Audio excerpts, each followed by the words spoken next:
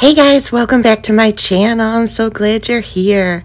Today we are going to be making some sunflower decor. I'm going to show you 4 different DIYs, so let's get started. I got this fabric from Walmart. I think it's 97 cents and you get so much fabric for 97 cents.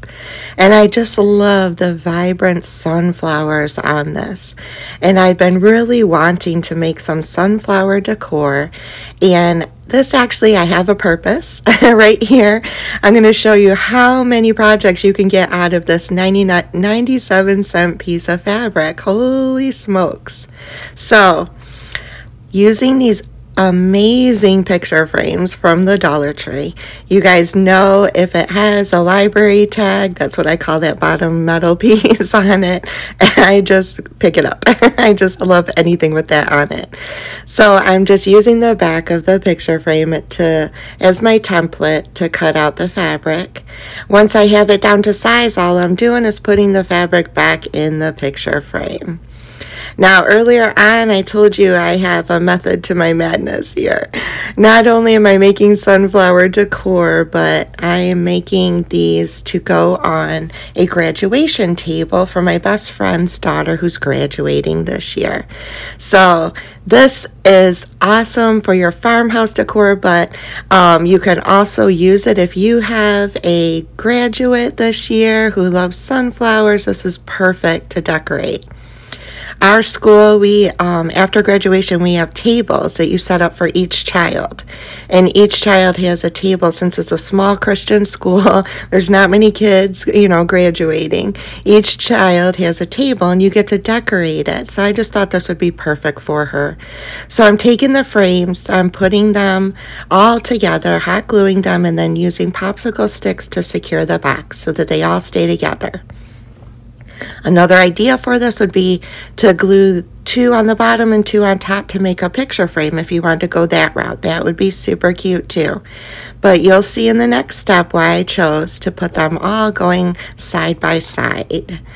And oh my gosh, she absolutely loves sunflowers, so I'm hoping after graduation she can put this in her room and decorate it any way she wants.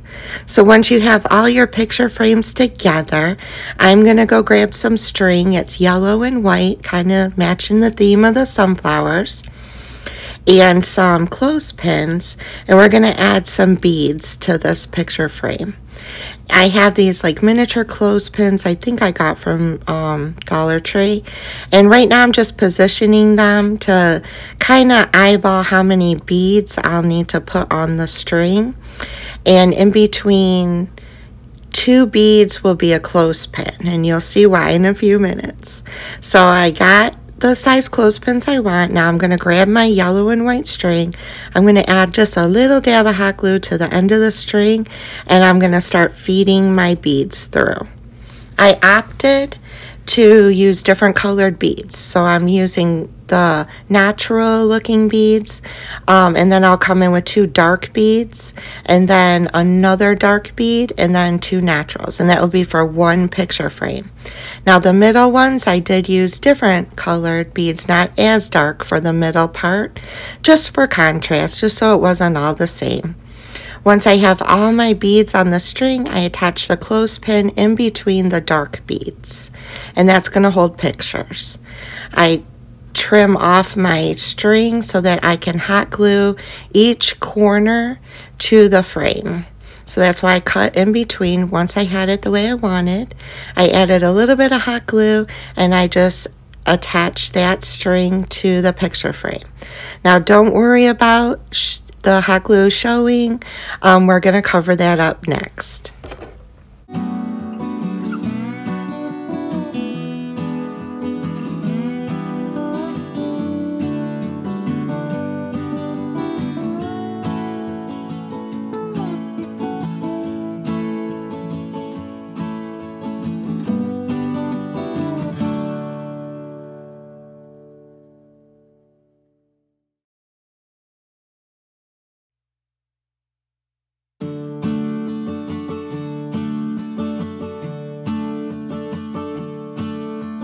Okay, so we have our strings in place, and now we're going to cover up those ends.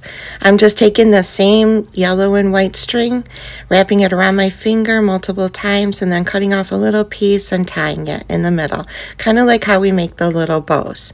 But we're going to do this 2 times, and we're going to put these 2 together, fan them out, and it's going to mimic a little sunflower. And those little bitty sunflowers is what's going to go in each corner, and that's going to hide where you cut those strings off and hot glued them to the picture frame.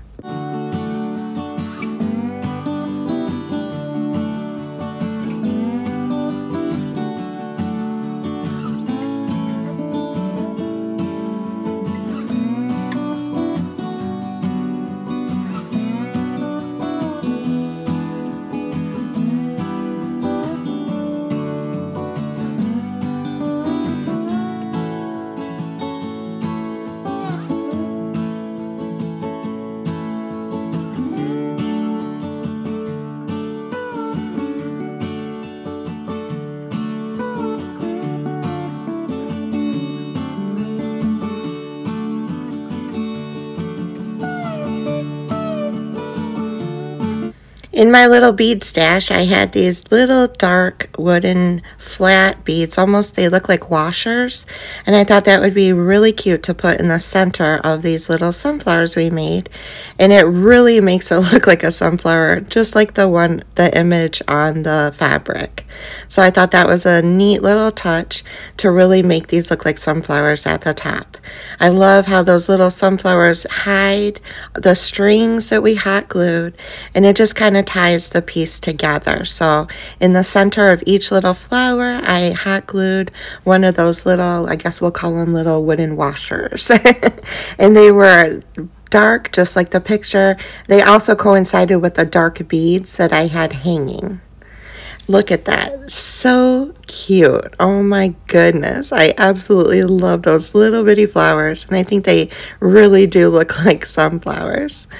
So now I'm just going to hot glue one of them down. I'm going to hot glue the other one going the other direction, and then you just fan them out and add your little wooden washers.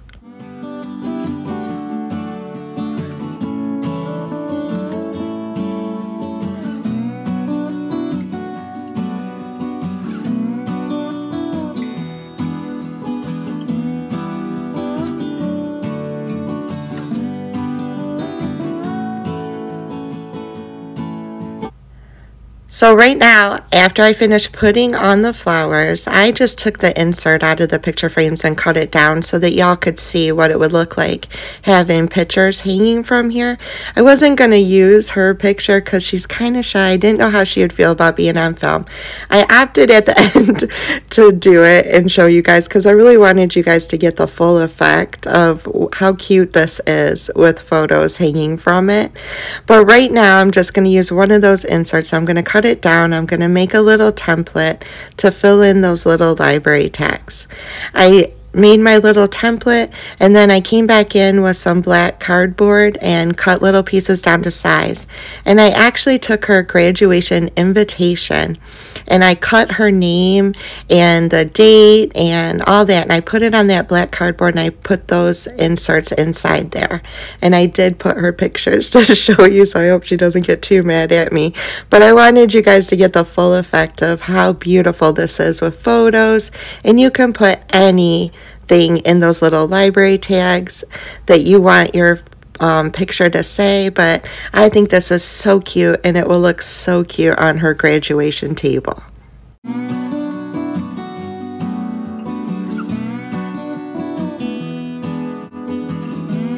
For DIY number 2, I'm going to use one of those wooden flowered plaques from the Dollar Tree and the love from the Dollar Tree.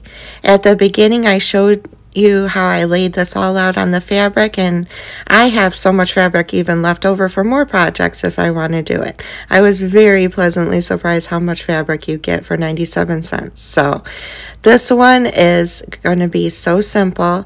All of these pieces I'm making in this video, I told you, are for her graduation table, but I wanted to show you how you can make something and use it to decorate your own home as well, because these are so interchangeable.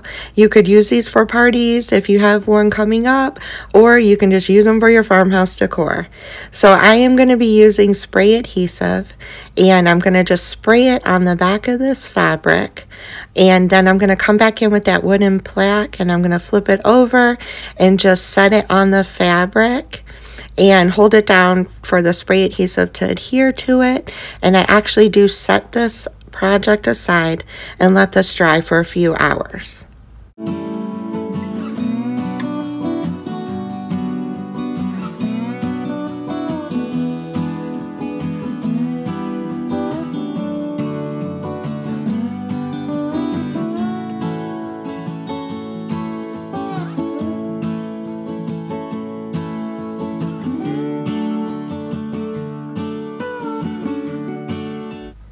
Once it was dry, all the wrinkles are out, I came back in with some scissors and I trimmed around the edges.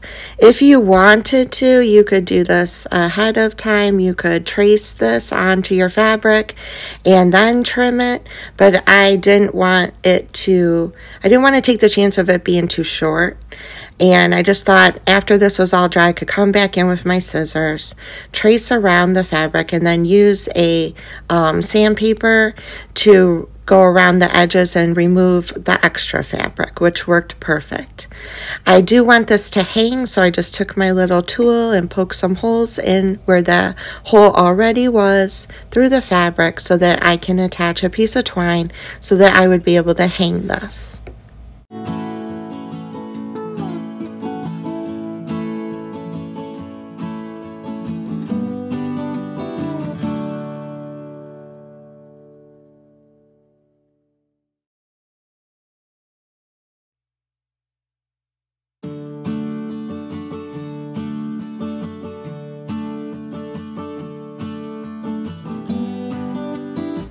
Now we're going to work on that little wooden love words, and I love the natural color.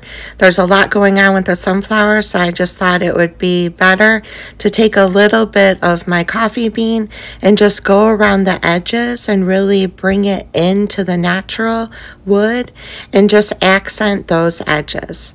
I didn't want this to be a real dark piece, so I didn't want to stain this, and I didn't want to paint it all with the coffee bean. So I thought just accenting these little edges on this love really brought it to life and made it stand out the way I wanted it to.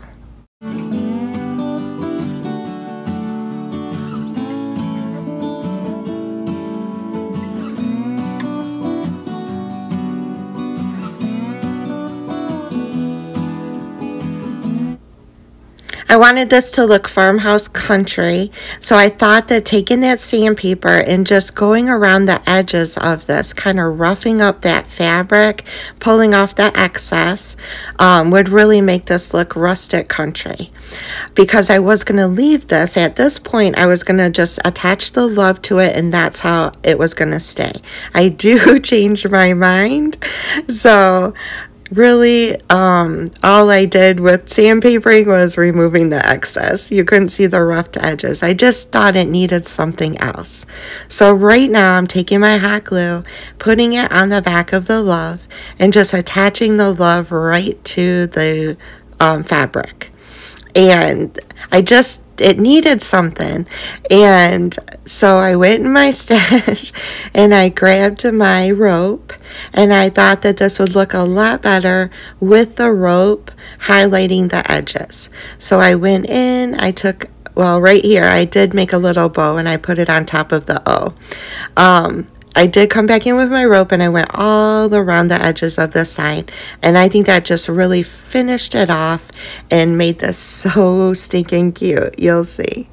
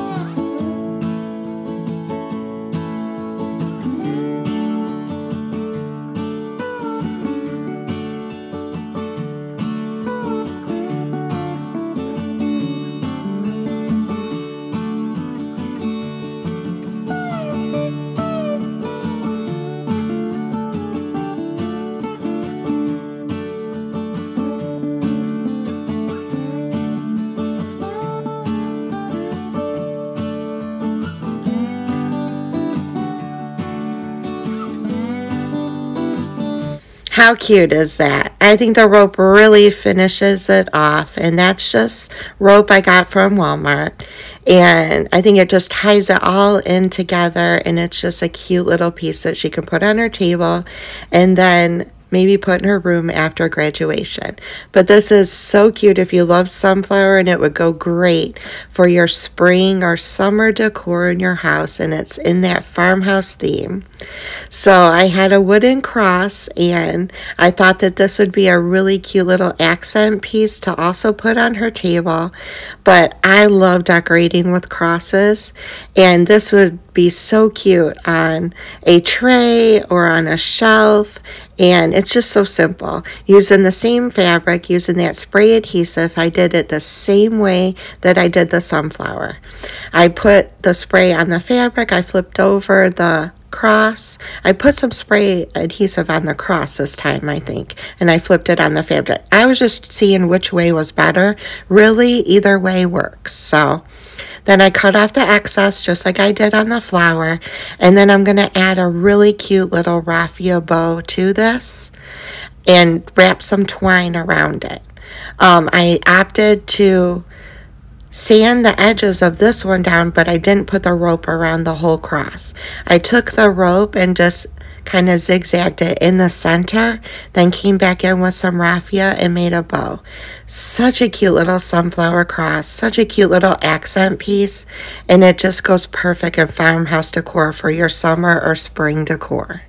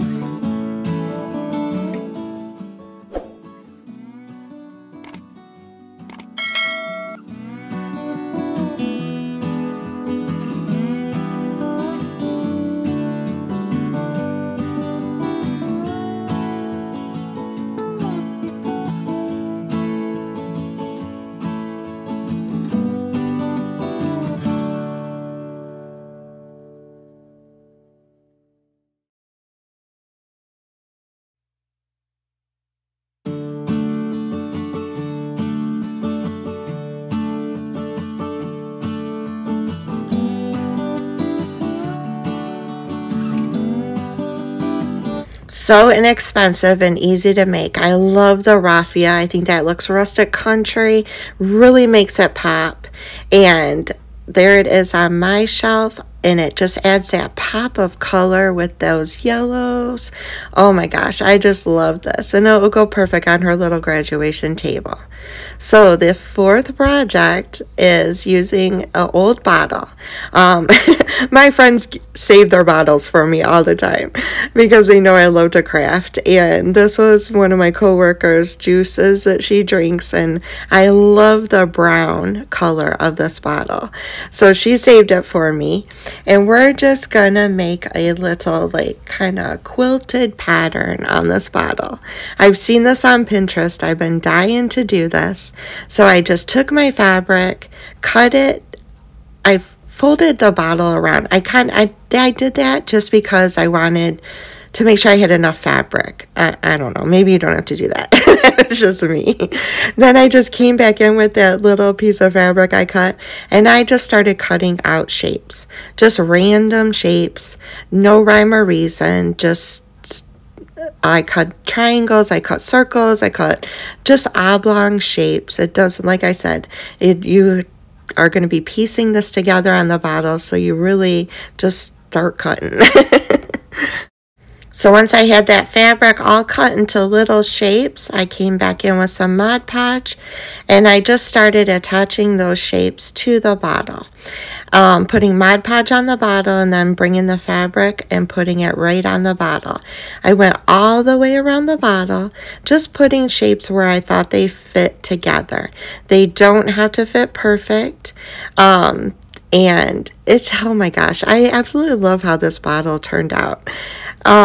We're going to make this look like cross stitch, little patterns on here, and it's so cute and so different.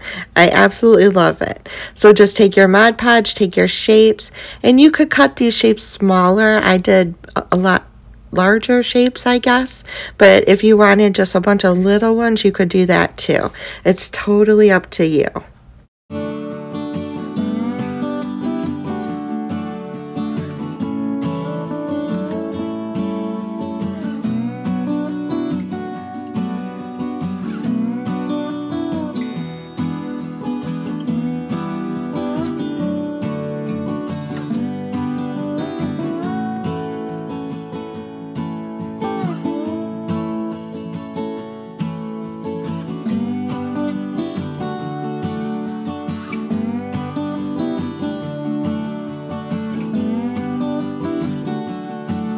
Once I had them all where I wanted them on the bottle, I came back in with some more Mod Podge and I went over the whole bottle, securing those little patterns onto the bottle. And let's set that aside to dry.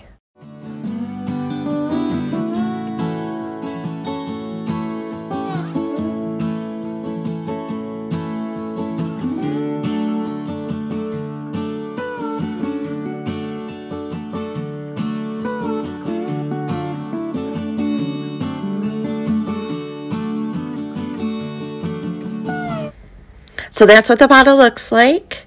Once the Mod Podge is on and we're setting it aside to dry, come back. You can't see the Mod Podge on the bottle anymore. So I'm taking a white chalk paint pen and I'm adding X's all around the edges. You can put as many X's around the edges as you want. I did some have more than others, and then I come back in with a black Sharpie, and on the points of the X's I'm adding dots on all of the X's. It makes it look like stitching holes, and this is just so cute. Oh my gosh. This makes it look like the pattern is actually stitched onto the bottle. So simple, so easy, so unique and different. I absolutely love this bottle. And then after I was done putting little stitching holes on my bottle, look how cute that is. I just came in with some more of that rope and I put rope around the top of the bottle to finish this piece off.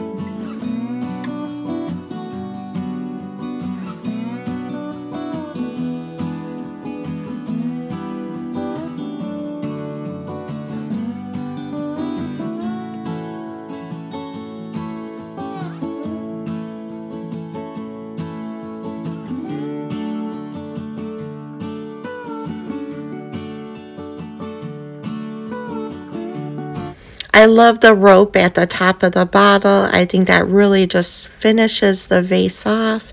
I had some little mini sunflower pick and I put that inside the bottle, and this will be going on her graduation table as well. So cute and so different. I absolutely love this. If you want a pop of color and you love sunflowers, this will go great in your farmhouse decor. I hope you guys enjoyed my little sunflower video. If you did, please consider subscribing to my channel, hit that like button, and ring that bell for future notifications. I hope y'all are having a blessed and wonderful day, and I'll see y'all next Sunday. Love you guys. Bye, y'all.